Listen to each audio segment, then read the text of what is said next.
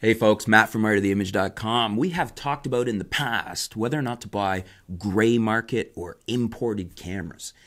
Gray market being a camera not originally intended to be sold in your region. So in other words, if you live in the United States, something that was supposed to be sold in Thailand or somewhere overseas is not a camera that is intended to be sold in the United States, and as such, if it's sold there, they call it gray market. You can run into issues with warranty.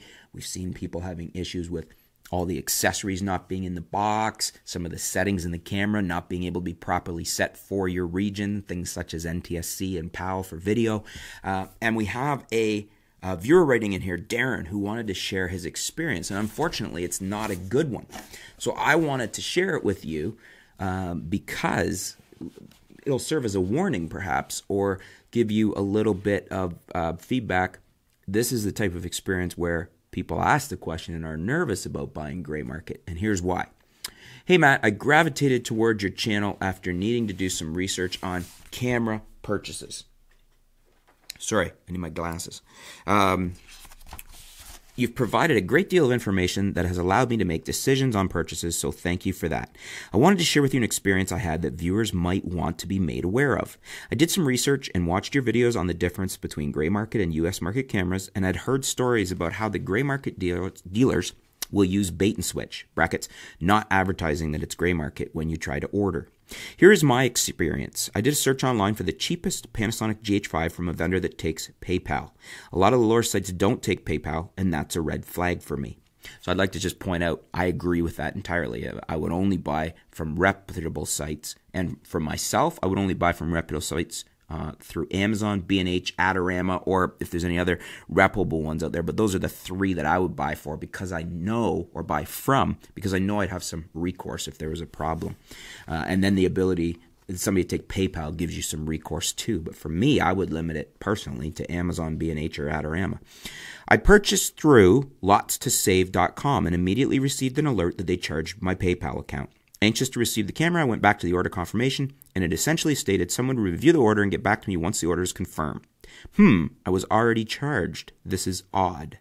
And yes, that is odd. That's a flag right there for me, because most reputable vendors do not charge your card until your item ships. I know that's Amazon, B&H, I know they don't put that charge on your card till they ship your item, and I think that's the way a reputable vendor should operate. So that is a flag.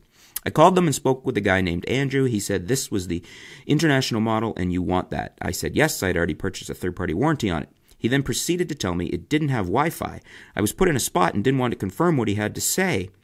I asked how much he could sell the US model. He said $18.90 was the lowest he could sell it. So I bought it. I received an international camera in a US box that someone had put a battery in and configured to be NTSC. I don't know what home it was before I reset it, but I can tell you the camera was pre-configured when I got it. The US box had a fake serial label on the side which matched the serial label of the camera. I had some issues getting autofocus to work. I did a reset so to make certain I was starting from scratch, which is when I was alerted the region frequency had changed and that I had to restart the camera. The system then asked me to confirm home, and it was default to Asia.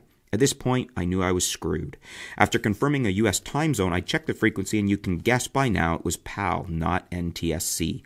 I called Panasonic to confirm whether this was a valid US camera. They wouldn't even discuss it with me. They said I would have to talk to the seller. I suspect because it's gray market. So I escalated to a supervisor named Gus, and he confirmed the serial number does not exist in the US system, which confirms it's gray market. Andrew, the seller, said I should have registered online and not attempted to talk to Panasonic, that it was my fault for trying to talk to them.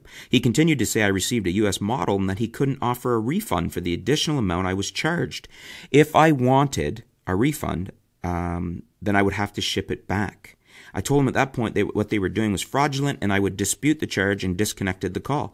Seconds later, I received an RMA email that stated, per our store policy, opened or incomplete returns that do not have all the manufacturer included items cannot be accepted for return. Interestingly, there was no manual in the box. There's some pretty shady stuff going on out there. If someone ends up buying a US model from one of these vendors and attempts to utilize warranty through Panasonic, they are going to be screwed.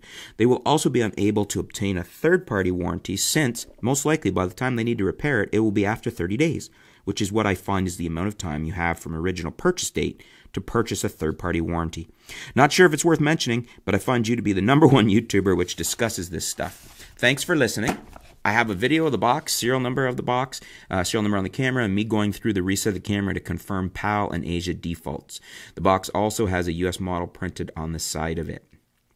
So, thanks very much for sharing that little alarming story. I'm sorry to hear you went through that. This is why people are hesitant to buy gray market, and why I personally, unless it was one heck of a deal, probably would not. I only buy Amazon, as I mentioned, including sellers through Amazon. I don't really care unless they look suspicious, but if they look reputable and they're selling through Amazon, I know I have recourse through Amazon if there's a problem. And I use B&H and Adorama as well. I'm not saying there's not other good ones out there. Those are the ones I do tend to default to. This is the problem with gray market. Warranty and getting satisfaction on warranty, and then receiving stuff that's not set to your region. It doesn't want to stay set to your region, and it may be a problem just to even use it. So these are gray market issues, and unfortunately they happen to you, but thanks for sharing them with us so that our viewers can be aware of this firsthand experience. Somebody that's had issues with gray market. You know, and probably the biggest thing in here is do you get any recourse? Most of the time, a lot of the time, you're not going to have any recourse. You've spent money, you're stuck with a camera that may not even work, or at least is defaulting to different regions and crippling your video, or you can't use the video settings in it. It's a big risk. And that's what it comes down to. Is it worth the risk of potentially saving a little bit of money and ending up with all these problems, or a camera you can't use, or it doesn't work? I don't think it is in general, and I don't usually buy gray market. If I was buying, say, a lens that I didn't think, you know, especially if it wasn't an image stabilized lens, like say an older Prime or something from B&H, and happened to have a gray market offering. First of all, I know it's B&H, so it's reputable, and I know it wasn't some repackaged shady thing. It's just B&H was able to get some from another region. I know I can return it to them if I change my mind, and they're a reputable dealer. So I might consider that. But cameras, I tend to stay away from gray market.